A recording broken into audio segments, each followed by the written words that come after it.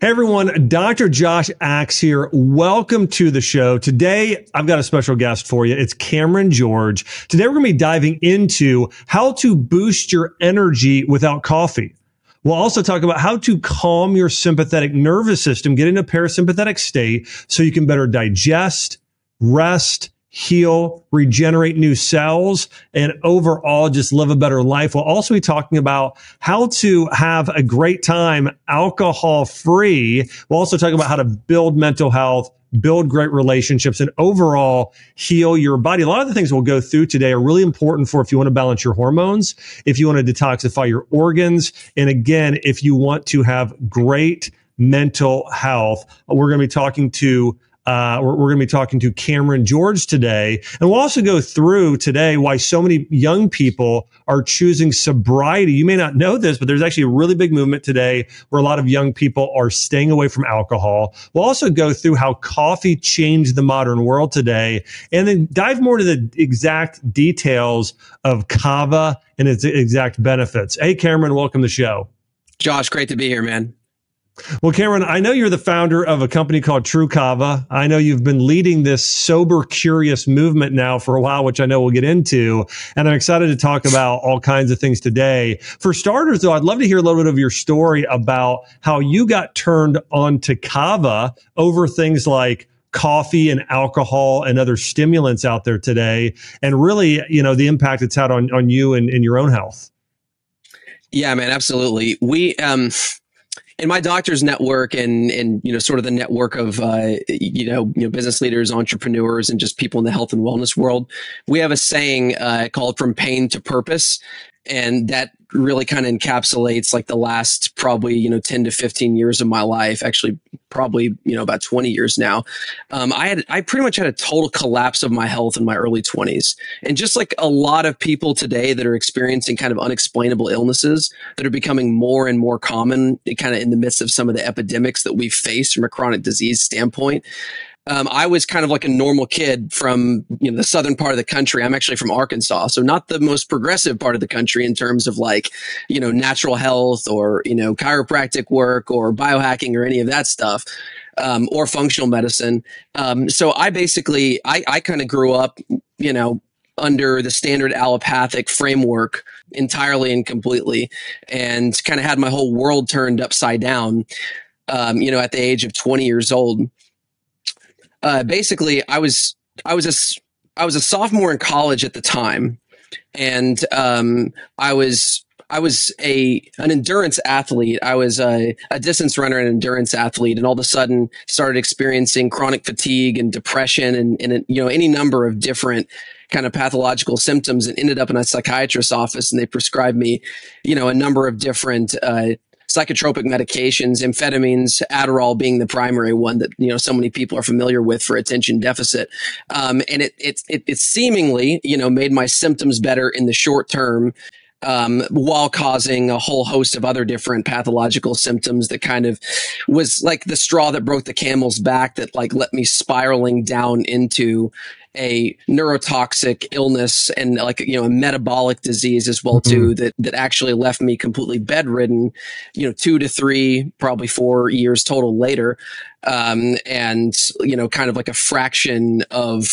a functional person. So I ended up handicapped for several years, the better part of like 8 or 9 years, didn't really even walk for like 1 to 2 of those, wasn't moving around or doing hardly anything. So really I've spent the better part of 8 to 9 years doing nothing but scouring medical and scientific literature just to try to find any piece of information to kind of piece together the story in my mind of, first of all, what had happened, because no physician could tell me. It was basically just it was playing this kind of circuit of like musical doctors going everywhere and just kind of getting all of these different symptom labels, and no one could tell me actually what the pathology actually was. So I was trying to piece together that story for many years, and then try to pull together by reaching out to doctors and researchers and scientists over a number of years and various things, and just reading blogs and just devouring as much information as I could. And this was pre like biohacking movement. This was pre podcasting in a big way when this information is so readily available. there was information there, but it just wasn't as pieced together as it is today. So it was just basically scouring this country and even outside the country and, the dark corners of the internet for any piece of information that I could get to kind of get a plan going of, like, first of all, what had happened, how to address it, how to get my health back if it was even possible. And what were some of your specific symptoms, Cameron? Like, what was, why were you in bed so much? Why were you so sick? Right. So it started with like debilitating chronic fatigue, which turned into depression, anxiety, basically almost every neurological symptom that you can imagine, and every form of cognitive dysfunction that you can imagine. That was basically where I was. And especially, once I went on, the stimulant drugs, Adderall and, a couple others, and then was on that for a couple of years, that turned an already vulnerable system into a completely burned out system. So that's why I kind of mentioned it as being the straw that broke the camel's back, is that I went in with some, functional issues that were getting pretty bad, right? I was a senior in college at the time. And as I started to get worse and worse, I was actually, a distance runner, like I mentioned, and just thought I was probably overtraining or something. And, had, a number of different symptoms. And then once I got into the psychiatrist's office, they prescribed me the drugs, and then it just amplified everything. And it really just exploded over a period of time. So I found out later that I had a metabolic syndrome and a neurotoxic illness that was driven by autoimmune, or an autoimmune that was driven by neurotoxic illness, rather. And it was a number of different factors that came into play, from susceptible genetics to mold exposure, black Stachybotrys exposure in an apartment that I was in at the time, to just, horrible lifestyle from just bad advice growing up in a southern part of the country where this information wasn't readily available. So I was using all kinds of toxic coping strategies to deal with this pseudo dysfunction that was accumulating in my life, really since I was a young kid. And it just kind of all came to the head at this time. It didn't start then, right? It takes years to kind of develop chronic illness like this. And toxic coping strategies like I had, low dopaminergic function and was already having kind of depression and chronic fatigue throughout my entire childhood, that I didn't see as that until it got to that really bad point later on.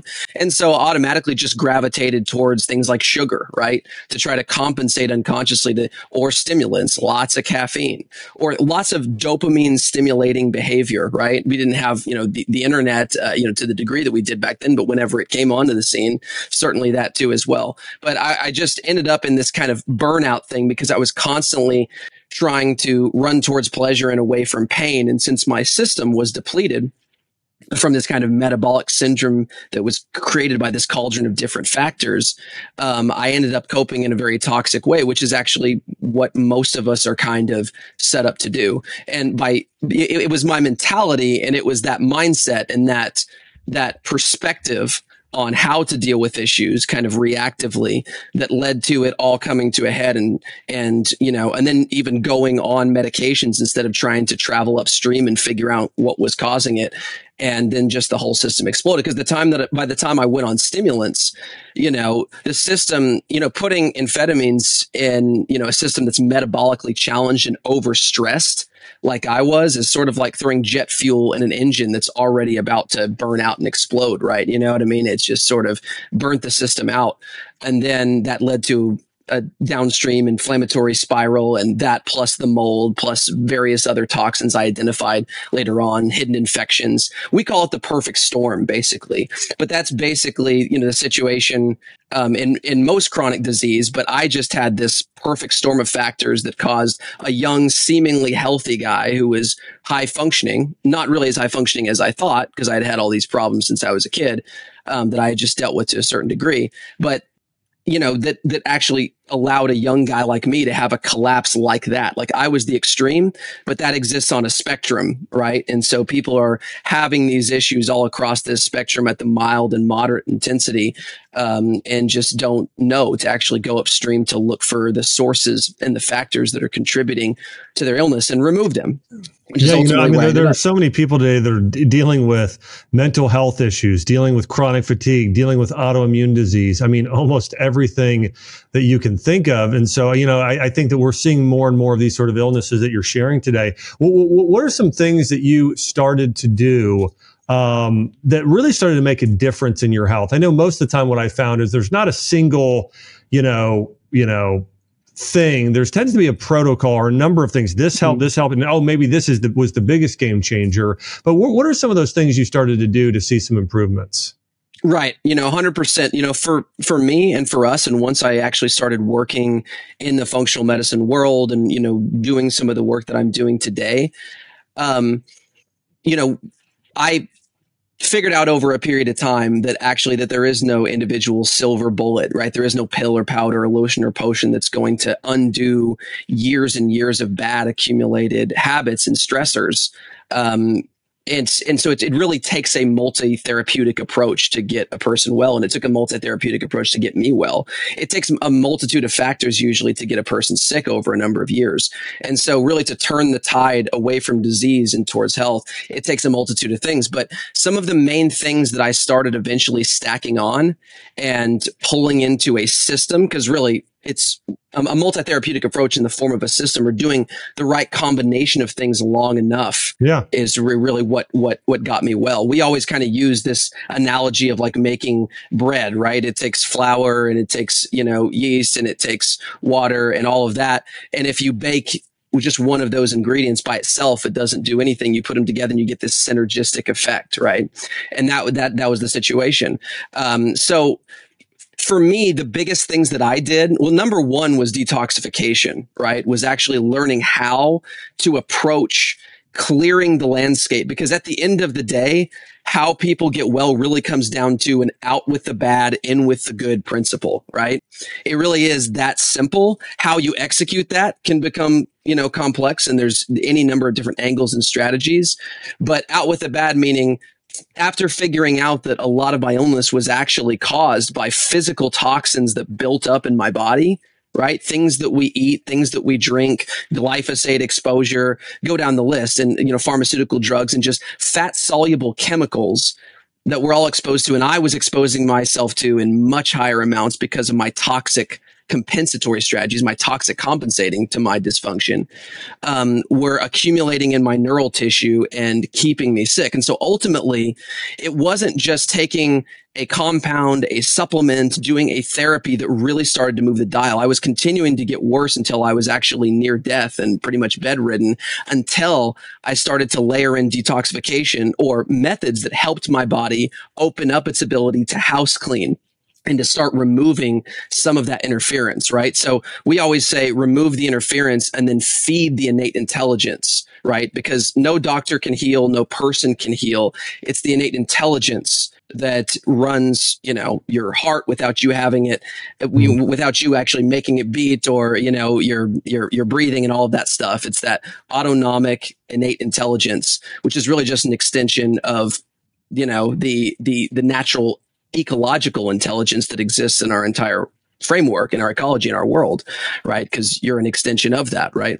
But that is, feeding that intelligence is how you get people well. But ultimately, removing that interference and finding the things that have caused it was really how I started to get, some headway in the process. So once I after doing, sort of like this medical tourism thing for a long time and researching for so long and a bunch, I got, connected with a couple different, key coaches in the functional medicine world that helped to teach me how to navigate this process of what we call true cellular detox or cellular detox, and people have different names for it. But it basically is just working a little bit of a system, adding in what we call these like push catch systems, utilizing like compounds that help to raise glutathione in the cell, whether it be liposomal forms of glutathione, or N-acetylcysteine or S-acetyl glutathione, for example, and then binding those toxins once they're released from the deep tissues, binding them out in the extracellular space, or binding them in the gut as they're moving down into the downstream parts of your body. Binding them up with different types of carbon and charcoals and things to eliminate them. So we call it push catch. It's just you push from the cell or from the brain tissue, and then you catch it. And there are medical ways that you can go about that for complicated cases like myself, or you can just buy one of these these systems and work it like through like Quicksilver Scientific, for example, which is a company that kind of sells these things, or there's lots of others out there that do those. That was really the first thing. Once I started doing like these push catch systems and doing things to open up the lymphatic system and doing infrared saunas and keeping the downstream pathways, this whole like approach to detox over a period of time, and started to reduce my tissue concentrations of these built up toxins. Then all of the things that I was throwing at my illness before that weren't taking hold, all of a sudden started to work. Then the nutrition actually started to work, because now there's a clear landscape where the cells can absorb the nutrients and the inflammation is lower and all of that. We don't have all of this gunk in the way that's keeping the cell membranes from even being able to transfer, nutrients into the cell and to stimulate the process of healing and everything. So then just all of the basic nutritional strategies like eating organic and, getting on, good combination of different basic, supplements, minerals, all the magnesiums and the optimizing the vitamin D levels and all that stuff started working way better, and getting the nutrient IVs that I was getting, the high dose vitamin C and everything.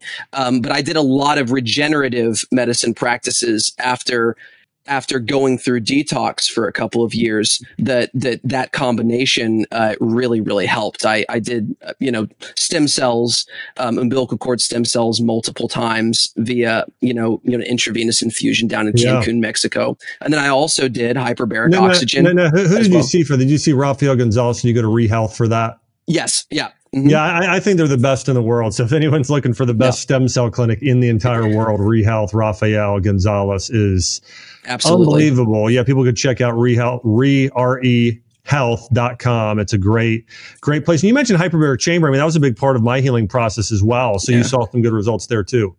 Absolutely. Once we started kind of clearing the landscape, kind of like I said, all of a sudden these regenerative practices, like obviously, the devil's in the details, and you got to get the basics right. You got to address those 4 major pillars of health, right? That would be exercise, nutrition, sleep, and mindset. And you don't even have to be perfect in all those. Obviously, the worse your condition or situation, like me, I had to be near perfect for a while. But if you're just dealing with, some mild to moderate sort of chronic issues, or just looking to optimize your health, if you get a B+ in each of those categories, exercise, nutrition, sleep, and mindset, then you're going to get an A or A+ in overall health generally, right? And once I started to get stronger and stronger after clearing the landscape for a little bit with detoxification and some other strategies, layering in really, really good, clean nutrition, a good balanced diet, obviously, of getting in the right fats, right? The good, healthy grass-fed butters, the good saturated fats, the good cholesterol, getting out the bad fats, of course, the seed oils, the things that the canola oil, vegetable oil that incorporate themselves in your cell membranes and choke off the cell from being able to absorb oxygen and creating pathology. And of course, limiting sugar, especially added sugar, to the diet. And some of those things that we all know and talk about to reduce inflammation, that stuff that wasn't working before, I went through 1 to 2 years of solid aggressive detoxification, all of a sudden was taking hold, right? We had removed some of that interference, and now we're feeding the intelligence, right? And so, you get those basics right, over a period of time. And then the icing on the cake are some of these like technological strategies that I would consider, it's using technology to support and amplify the innate intelligence, things like stem cells and hyperbarics, like we discussed, or PEMF therapy, versus contradicting or undermining the intelligence that we can talk about a little bit in a little bit later here, which is the principle that that most pharmaceuticals work on, even though they are useful in short-term acute circumstances.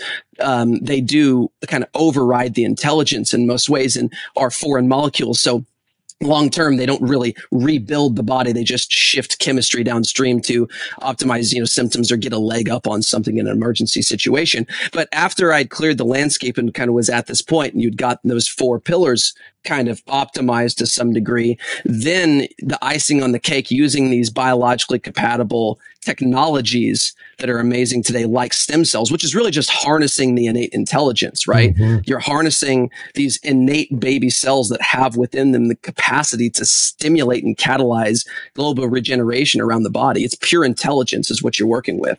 It's not a foreign substance. So infusing stem cells or using things, compounds, therapies and strategies that activate, multiply and mobilize stem cells in your own body, like hyperbaric oxygen that does do that.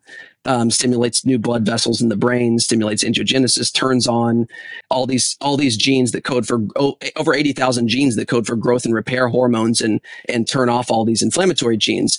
PEMF therapies as well too. And then when I discovered the world of peptides as well, a couple mentions, just ones like BPC 157 that's very, very popular and great, even for the gut, healing the lining of the gut when you take it orally or taking injectable. So these are all some leverage tools and forms of technologies that I used as the icing on the cake, that once I had cleared the landscape, built the foundation, or built the launching pad, these technologies like launched the rocket off, and then I was out to the races to get my health back.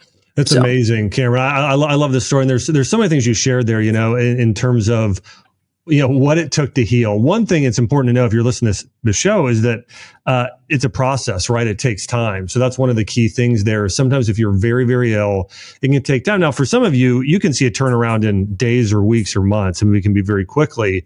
But sometimes, again, the process of detoxification, you don't want to do it too fast. By the way, you don't want to dump too much at one time. And so, and also always think about it as a protocol. One of the things I've always recommended for people is typically don't think a single pill or food or supplement is going to heal you. Now, sometimes they can make a big difference. For instance, if you're vitamin D deficient severely, and then you go and take vitamin D and get out in the sun some, you're going to see a big change. But those are some things that you want to just be aware of, is put together a protocol for yourself, as Cameron talked about. What is the ideal diet for you to heal? Write it down, what you should be eating breakfast, lunch, and dinner. Work with a functional medicine practitioner on that, or a health coach. Also, be thinking about what should your daily movement routine be and exercise? What should your mindset and spiritual growth process look like? And then what are some of those supplements that you should be taking, or superfoods, as we're going to talk about in a minute. So put together for yourself, or work with somebody on putting together a protocol. And most of the time, if you invest in a protocol one time, this is something you can be following for years in a good part of your life. That's why investing in whether it be a doctor or a health coach who can really help guide you is sometimes such a great investment. Cameron, I want to turn the part of the conversation to this incredible superfood called Kava, which is something I've been studying for years now. I want to mention a few things about Kava. Kava is something that I'll share with you. I injured my back years ago, weightlifting. And this led me to a whole crazy story about, I got a spinal infection. I almost died. This was sort of your story you're sharing. I had my own personal story in the same way. And one of the things I researched was how to dull nerve pain. I had such terrible pain on a regular basis, and I had a high level of anxiety because the pain was so bad. And I was doing research online, came across a PubMed article on Kava. And so, I started doing this research, and I started using Kava. And by the way, this is a root that has been used in the Pacific Islands for a long time, and I just couldn't believe sort of the calmness yet the calmness I felt. I combined that with some other things like omegas and turmeric, and got great amount of pain relief over time, just better levels of inflammation. And so I really see you as a sort of leader of this Kava movement today, of helping people use Kava as a form of, as a natural therapy to help people heal and get well. Walk me through how you discovered Kava and how it's improved your own health. Right. Yeah. And which is a good segue kind of from what we were talking about just a few minutes ago. So when I was in the kind of the thick of my illness, right? When I was at the very low point where my symptoms were just exploding and flailing around, and every day was really just kind of a struggle for survival. Basically, what I developed in the midst of this autoimmune condition was a severe form of PTSD that a lot of people, people refer to it in different ways. People call it environmental illness, or different types of things. And some people call it Gulf War syndrome. But basically, your body's a metaphorical bucket. right? And, this is kind of like the story of just chronic disease in general. If your body's a metaphorical bucket and every stressor in your life, physical, chemical, or emotional, all types of stress are a drop in the bucket. Some people have genetically smaller buckets than others. But once the bucket starts to overflow, you start expressing the symptoms of your genetic weakness. And that was the situation that I was in. And once your bucket is overflowing, the system has been so traumatized that it starts to develop reactive responses to a number of different things in your environment in many cases, because it's been so hurt that it gets kind of this sort of this reactive syndrome that it gets confused. It's trying to save your life, but it starts putting out stress responses, but it's been assaulted so much that it starts throwing out some friendly fire, basically, which is kind of the story of autoimmune. But basically it ends up in a form of PTSD where you develop all kinds of sensitivities to things in your environment, lights, sounds, obviously those things people know of with PTSD. But in this severe form, you start even reacting to foods, to supplements, almost anything that you're eating or breathing or taking. Or if you like breathe in a certain chemical, like a fragrance, if someone walks in the room wearing a fragrance, you can react. And this is a spectrum as well. And I was on the severe end of the spectrum. So, basically I say all of that because this led me to a situation where I was reacting to my world. And what did my reactions look like? They could be anywhere from severe anaphylaxis to straight up convulsions that would lead to grand mal seizures. And at some point, I was having up to 10 grand mal seizures per day just from eating a bite of food. And it even got so bad that, and I've barely seen this clinically ever. And, some of the doctors that I work with had only seen it a handful of times, but I even got so bad that I even started reacting to water. The bucket was so full. It was so flailing that my system was just flailing at anything that it put in, whether it was good for me or bad for me. It couldn't even tell at that point because there was so much interference. So basically, I was in a very dangerous situation at that point, right? Because I had wasted down to almost nothing, a very, very low body weight. So like probably around a little over 100 pounds or so, which is about 90 pounds less than I am right now. So I'd wasted down to almost nothing. I was dying from starvation and dehydration, even though I was in the middle of urban culture where I was surrounded by it. I couldn't utilize hardly any of it. And the only thing that I was able to take or was taking was these doses of anticonvulsant and benzodiazepine drugs like Xanax and Klonopin to try to keep the seizures at bay. But the problem with those drugs is, and just like drugs and alcohol in general, which we'll talk about, is that drugs, because like I described them being foreign molecules that basically essentially borrow from tomorrow's resources to pay for today. It's sort of like buying a state on credit instead of infusing an investment into your system and creating your own currency, your own brain chemistry to try to get the results that you're wanting. And benzodiazepines work on a pathway primarily called the GABA pathway, which is the brakes of the nervous system. And GABA opposes glutamate, which is the most excitatory pathway that goes crazy whenever you're in an excitotoxic sort of autoimmune storm like I was and in the midst of a seizure. And so things that stimulate GABA or things that create that GABA glutamate balance normally help temporarily. The problem is doing it with a drug like I was doing.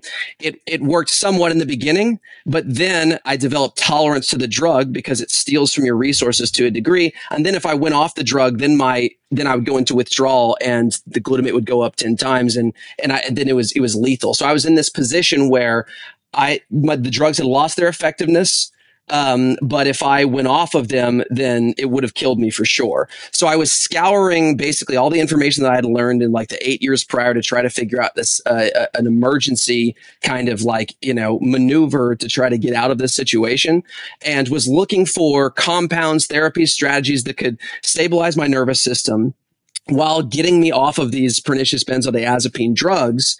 And honestly was almost hopeless. Didn't think I was going to find it. I had, of course, gone the whole medical cannabis route. As good of a medicine as cannabis can be, it wasn't the right mechanisms, and high THC actually made it worse. CBD wasn't direct enough and powerful enough on this particular situation.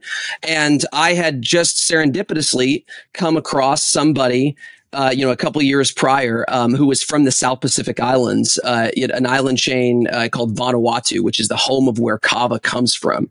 And he had just recontacted me about something. I told him, the situation I was in, it was looking really bleak. And he asked me, have you tried kava? I said, well, yeah, I've tried what I thought was kava, which were like capsules that were kava extracts, which gave mild effects. But in my situation, it was kind of like shooting a BB gun at a freight train. It just wasn't going to get the job done. The effect was more like chamomile tea in a lot of these extracts. And he kind of chuckled a little bit and said, yeah, man, that's not real kava.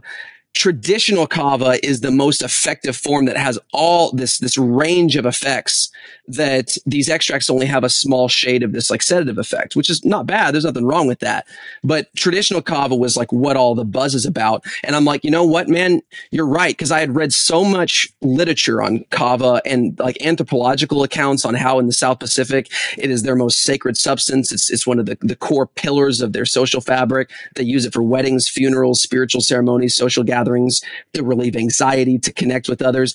And I just wasn't seeing that in the capsules. I just thought it was all hype. So he shipped me some fresh frozen kava, freshly harvested from one of his family farms, taught me how to prepare it. It was this long, tedious process. I was squeezing it through this strainer bag and ended up basically with this bowl of muddy water, which tasted terrible. But after consuming it for 2 weeks solid in these therapeutic dosages, my seizure activity and convulsions and reactions had reduced by 80 to 85% solid in 2 weeks. Wow. So I was able to eat food again. I was able to take supplements literally at the drop of a hat. So I immediately started like worshiping this stuff in a sense. You know, I was completely like floored and blown away. I was able to get off benzodiazepines within a month and a half that normally take a year and a half minimum to taper for a healthy person when you've been on them for multiple years at the dosages that I was, because the withdrawal symptoms can be lethal in some cases, especially in my situation there.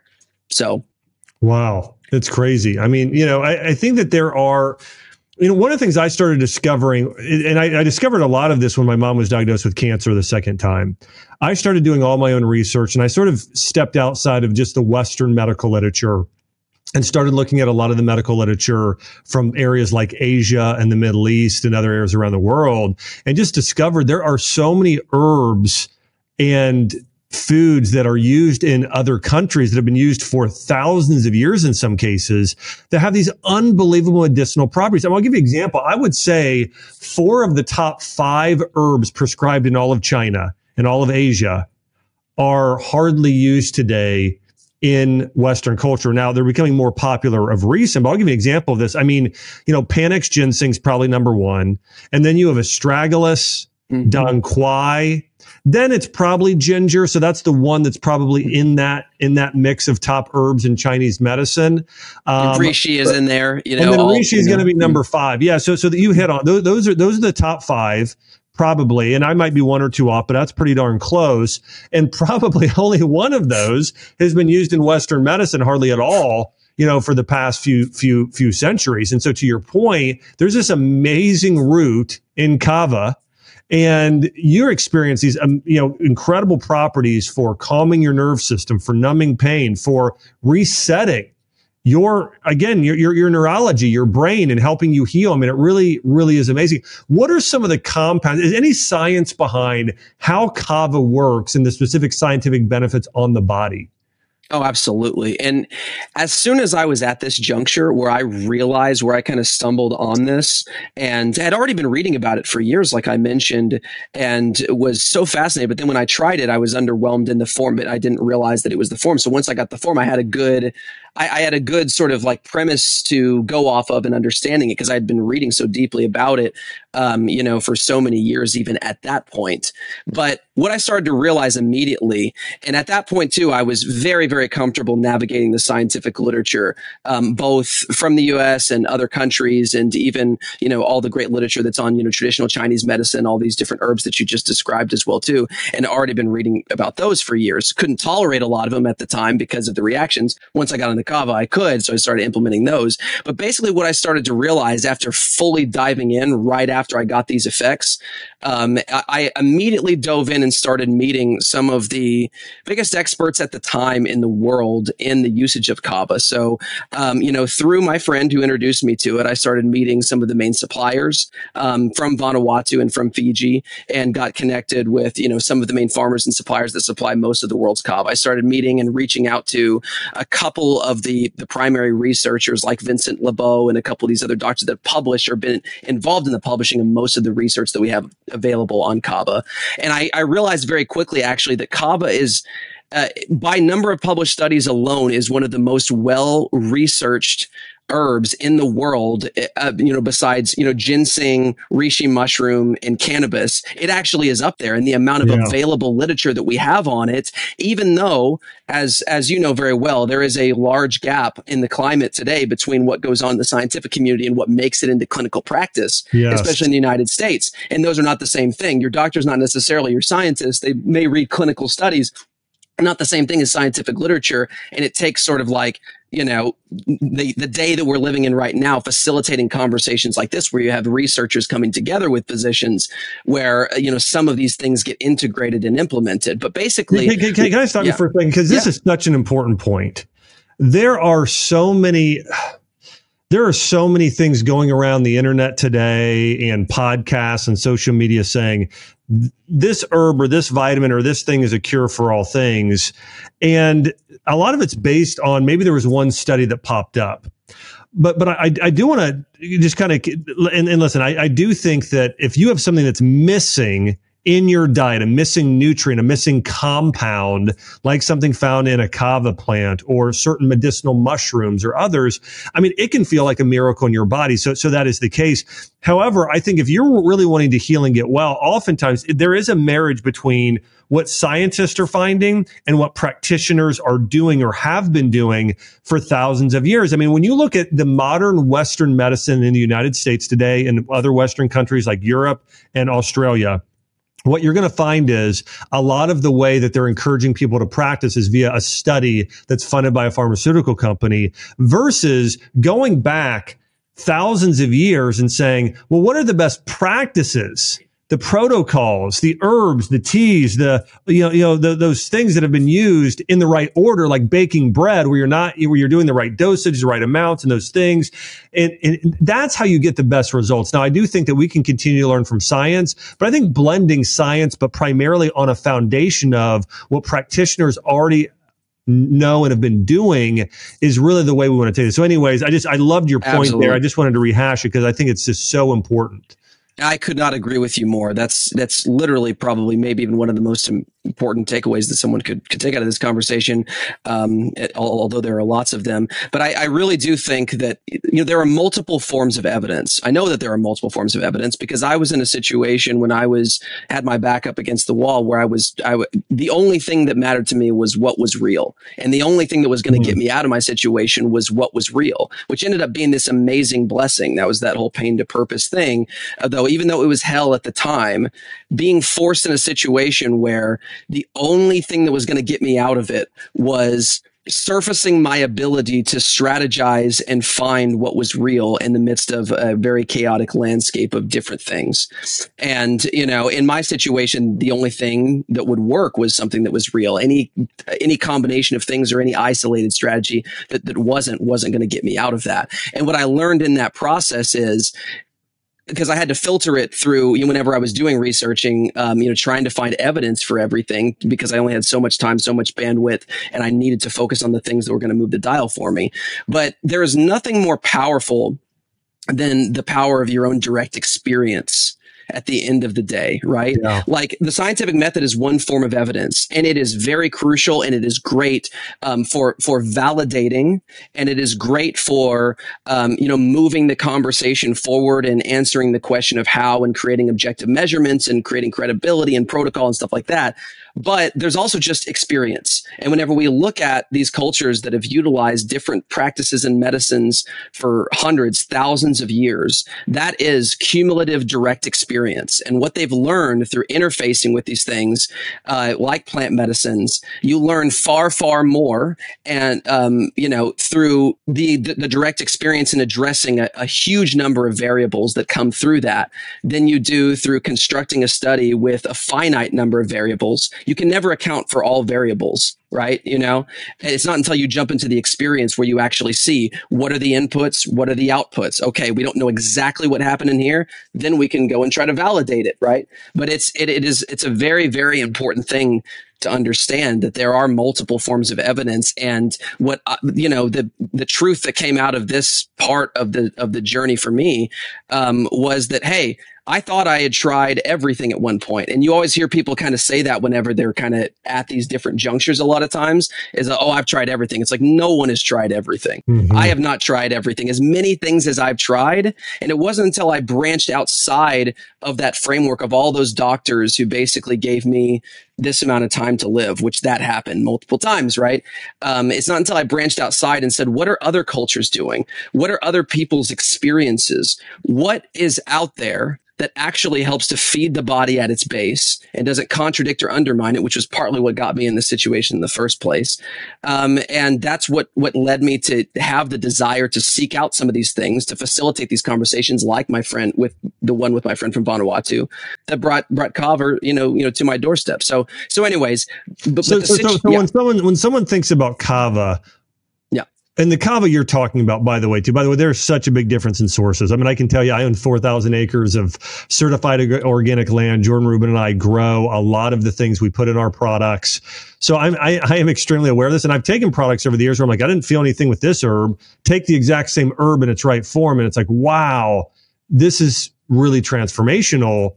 What are if you're listing off your top 5 or 10 benefits of Kava and things you personally notice, changes in your body and maybe some other people, what are those things? So the top 3, as far as the overall, when people say like, what is the Kava experience? Like, what do I feel whenever I take Kava? And then how does that translate into, helping my life circumstances? Mood, relaxation, mental clarity are the top 3. Kava overall is a protective and expansive herb, right? It is what I found through navigating the scientific literature that I described before, and after reading and being involved in the publishing, all that kind of stuff, and reading every piece of published literature on Kava years ago, and being involved in International Kava Coalition that we co-founded, and all of that, is that its main mechanisms. It hits on virtually every neuro and tissue protective pathway that we know of, right? And so neuro and tissue protective pathways are usually work by modulating stress to the system that drives inflammation and that drives overexcitability and that drives damage to the system. So a lot of times neuroprotective pathways are also going to translate into the experience of reducing stress because it's an overall overarching protective substance. So its primary mechanism is on that GABA pathway that I described earlier, that benzodiazepines hit on. But instead of contradicting or undermining it with a foreign molecule, kind of tricking the receptor into dumping its stores of GABA, it through complex plant pharmacology is able to, through a network of different active constituents in an entourage effect, it's biologically compatible from one living organism to the next, because it is a living organism and you take it into your body. It was built by the same intelligence that our bodies are. You take it in, it's able to basically communicate to every step in the sequence of that assembly line, as I would call it, of catalytic processes that go into the production of these neurochemicals like GABA, instead of just hitting the last domino in the sequence and tricking it to do something, which throws off the whole system. Imagine if you had an assembly line, right? And you went downstream to one step in the assembly line, you just changed something. You could get a result right then, you could pull something off of it, but it would mess up everything eventually, or at least they'd have to course correct. That's like the catalytic processes, the biochemical processes in our body when you do things with drugs, right? Is that it can confuse the whole system, and that's where side effects come from. As where the intelligence of a plant medicine is basically like hiring a manager that already has the blueprint, right, to communicate to that entire system and basically get the whole thing to run more efficiently, to start producing more of what you want it to produce. And in this case, a medicine like Kava that has a particular affinity as a protective substance. And the reason why it does is because it's very protective in nature as an organism, and it develops those characteristics through hormesis. And that means developing biomolecules that are ubiquitous through all of biology, right? And these compounds like these GABAergic compounds, and then it transfers that ability to adapt to us whenever we take it into our bodies, like these other adaptogens. And so it hits on all these neuro and tissue protective pathways, GABA being the main one, but it actually has been shown to upregulate your natural production of GABA substantially and even create more GABA receptors the longer that you use it. It's been known with kava use, since the beginning of its usage in the South Pacific Islands, that when you consume it over a long period of time, it elicits reverse tolerance, the opposite of a pharmaceutical, for this very reason. It's very unique pharmacologically for those reasons, is that we see an increase in GABA receptor density. So basically what it's doing is it's helping to reset the nervous system and reset that balance between the sympathetic and the parasympathetic. And so it's basically helping to jack up the car and work underneath the hood at the same time, relieving anxiety, giving you this sense of like deep comfort at the same time. But it also has other effects on dopamine that also open the mind and expand the mind, unlike a benzodiazepine that just kind of like dulls the senses. So it actually grounds you at the same time as sort of opening up the mind, eliciting this state of like calm, enhanced focus. So you feel like more of yourself. That's why it's used as a social lubricant, also an alternative to alcohol and such. Cameron, one of the things I was reading, and I know that you've been a big proponent of this movement, and that is this this movement around sober curious. This is where there's a lot of young people today who are kind of saying, hey, I'm going to stay away from alcohol. I'm going to be sober. And look, and instead of drinking alcohol, drinking beverages like a beverage with kava, like Tru Kava specifically. By the way, everybody who's listening here, Cameron sent me a box. He's got an incredible company called Tru Kava, and they have beverages you can drink and that have kava in them. They taste amazing. They're very, very clean. And what you feel in your body really is incredible. And so, I want to encourage everybody, if this is something you're interested in trying to use kava there, again, it's a product I've personally used, I really like, and something to consider there. But there's a lot of people today, Cameron, who are saying, I'm going to stay away from alcohol, but I want to take something that kind of enhances my mood. And by the way, what I noticed when I drank the beverage was it wasn't like if I would take valerian root or poppy or some of those, or chamomile or CBD, where you almost get sleepy, right? You just kind of want to go and take a nap. It was more of a calm, like if you're standing by the ocean and you're hearing the waves crash, or if you listen to an audio with theta waves, right? There's these different brain waves to get your body in this sort of more relaxed state. I really felt more in that state when I was drinking this kava drink. And so let me know if that's been your experience or the experience of others. And then also share with me a little bit about this sort of movement with sobriety and people, rather than drinking alcohol, drinking like kava beverages. Right. Absolutely. I mean, part of what us and our doctors and what we're doing with Tru Kava, and Tru Kava has been heavily involved and kind of at the helm of this sober curious movement for this reason, even though there are a lot of emerging rituals and strategies and various practices that are kind of offering opportunities for us to move away from the sole reliance on alcohol for social bonding and for optimizing or reaching these elevated mental and emotional states that we all seek for various reasons, for stress relief, human connection, introspection, social connection, all of those things that kind of are wired into some of our basic human needs. And there's reasons why we're all drawn to altered states to begin with. And that's why every culture has altered states that they go towards. But this whole idea of coping healthy is something that we teach, like teaching people how to cope and optimize under the very turbulent, traumatic, sort of stress-ridden landscape of today that's very fast-paced, full of all different stressors and toxins and traumas, but without shooting themselves in the foot. Basically teaching people how to build these elevated mental and emotional states and the capacity to be able to summon them at will, instead of borrowing them on credit like I described before, by reaching for a synthetic substance that's just going to dump your available stores of a chemical to get that experience now. So that's teaching people how to cope healthy is very, very that's at the core of why Tru Kava is kind of at this helm, because this term clarigenics is basically it's a category of compounds that provide relaxation, social connection, a very tangible effect like you just described, like standing on the beach, different from like an adaptogen or like a valerian root or something like that. Compounds like kava, and kava is really the main one, which is why we've sort of been at the helm of this, pushing in some of the advocacy for it, that give a very, very tangible, uplift in mood, a relaxation effect that ground you, that provide these elevated mental and emotional states that put us in a better, more functional position to just, live life at a higher level, but have a higher versatility than something like alcohol. Yeah, I know there's a lot of people that have social anxiety, right? They go to places and they're like, okay, and so rather than doing alcohol, they could do something like a kava drink or kava to help sort of, relax their body, their mind. And again, there are so many herbs that have, relaxing benefits, but a lot of them make you drowsy, where this is almost like a relaxation, but more mental clarity, which is one of the things that I really like about it. And I also wanted to ask you about, are there any specific conditions? Like, for instance, I was diagnosed with ADHD growing up, and I always had trouble focusing. And I think one of the things that I have recommended a couple times to patients, to do kava for ADHD.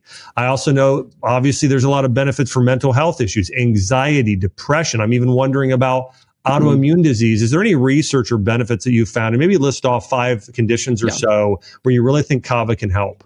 Right, exactly. And although, of course, especially with the products that we produce, we can't make any direct, claims towards, treating a condition. But with the robust archive of scientific literature that's developed, the mechanisms are very well understood at this point with kava.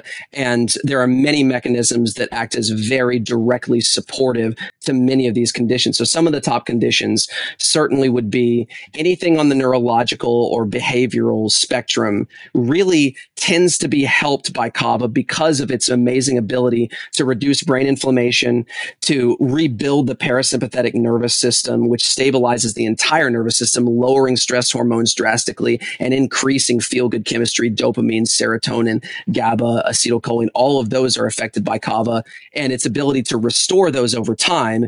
It has been used for things like depression, anxiety, even different types of mood disorders, different types of bipolar disorders, because it's a sodium and calcium channel blocker as well, very similar to the synthetic mood stabilizers, but without the depleting effect and that you get with a lot of those drugs. So because it helps to stabilize mood, it's even been used for some of these bipolar type of conditions as well too. Pain syndromes like you experienced, because it has such a powerful neuro and tissue protective effect, both on the nervous system side of things, but also the direct anti-inflammatory side. It's a COX-1 and COX-2 inhibitor, like non-steroidal anti-inflammatories, very powerful.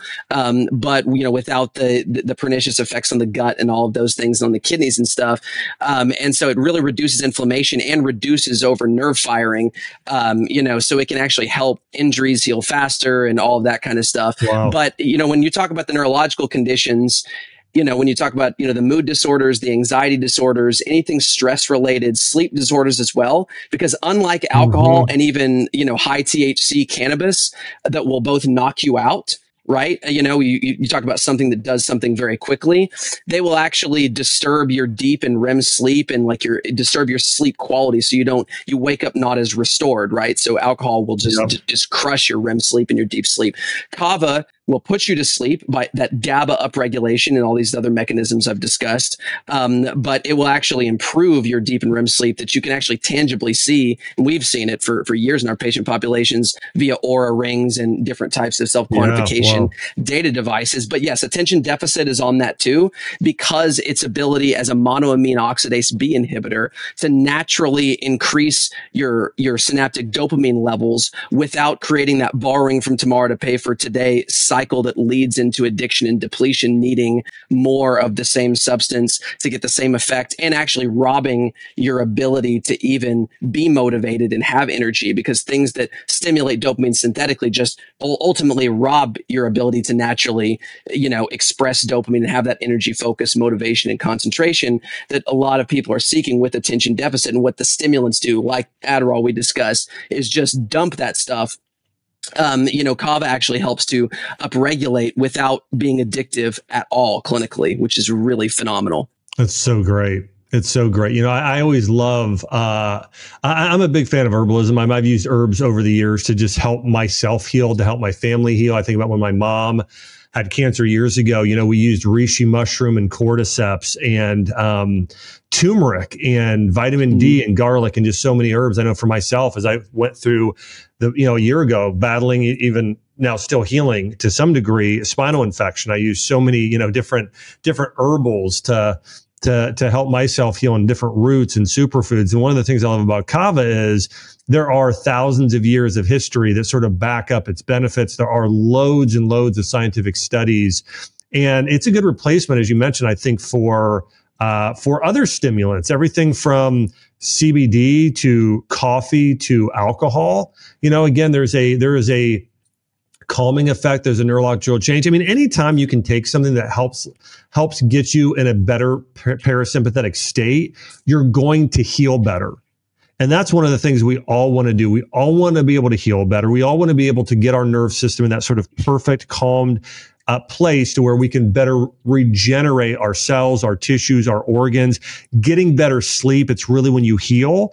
And so I want to encourage everybody to, hey, consider kava. Again, there are a lot of great herbs out there.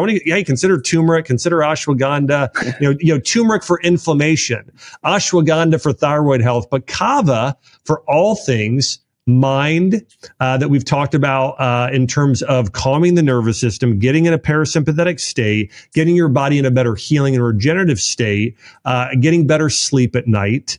There are loads and loads of benefits there. And then I know you've got a great product, Cameron, as well. It's called Tru Kava. By the way, you guys can check it out. I want to encourage you to go to Cameron's website. It's Tru Kava. That's TRUKAVA.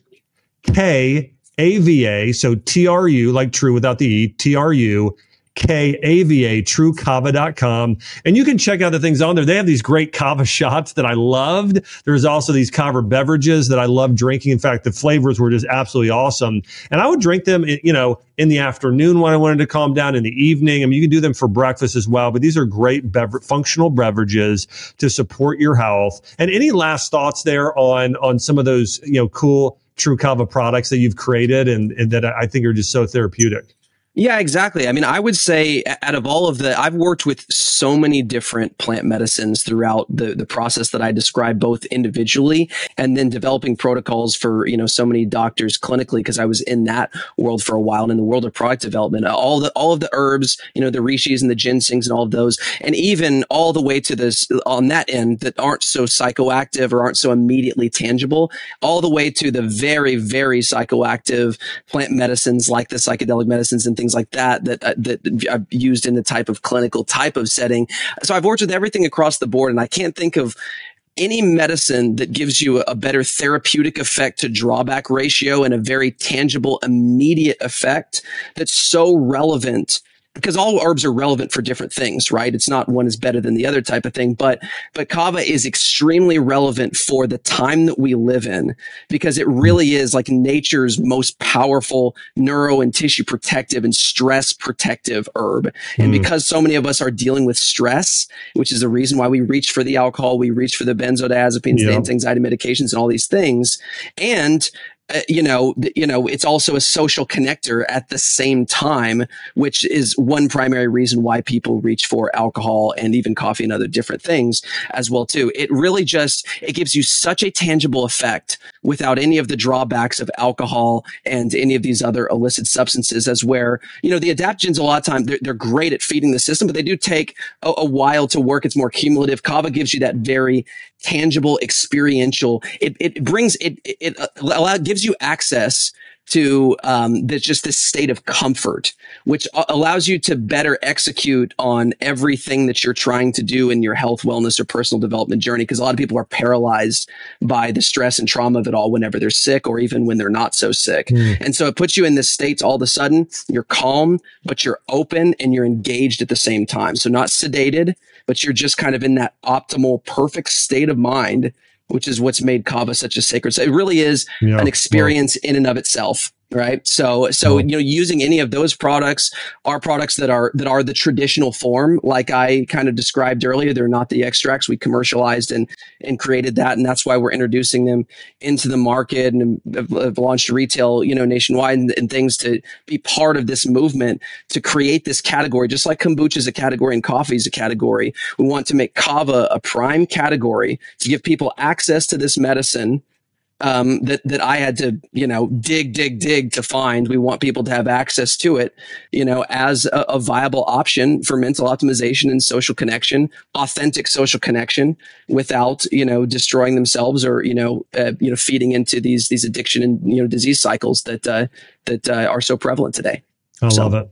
I love it. Well, Cameron, thanks so much for coming on and sharing. Again, I think Kava, I love highlighting herbs like this and talking about and hearing your story and the benefits and the science behind it. So thanks again so much for coming on and sharing. And again, guys, you can check out Tru Kava, Trukava, to learn more about Cameron and some of the great products he's got here as well. And I hope everybody benefits greatly from them. Again, hey, everybody, thanks so much for listening here to the podcast and the show. Hey, if you're not subscribed, make sure to subscribe. Remember, I've got two podcasts here. We've got the Ancient Health podcast, also my own podcast called the Dr. Josh Axe Show. If you're not subscribed to that, you're missing out. We've had great guests on there like Carrie Underwood, Dave Ramsey. We've got, Dr. Dan Pompa. We've got, Mark Hyman coming on here in the future. Lots and lots of other great minds. So you can go on there and subscribe. You can also search YouTube, search Dr. Josh Axe. I've covered a lot of different topics there as well. So make sure to subscribe. And by the way, if you know somebody where there was something you heard during this episode that really hit you, somebody